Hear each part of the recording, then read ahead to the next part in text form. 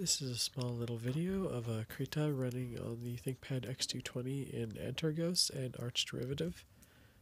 So as you can see here, pen pressure does work, which is really nice. I actually wasn't expecting it to work too well out of the box on any Linux distro, never mind one based off of Arch. I can't actually draw, I'll just draw a little flower type thing. That is ugly as hell. But,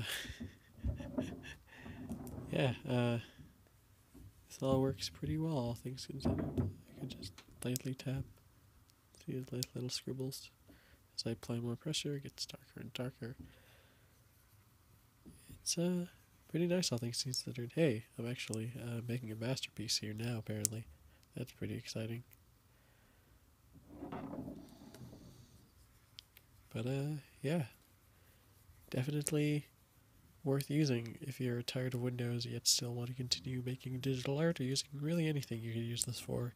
You could in theory use it for games like Osu or Os, I believe it's actually pronounced.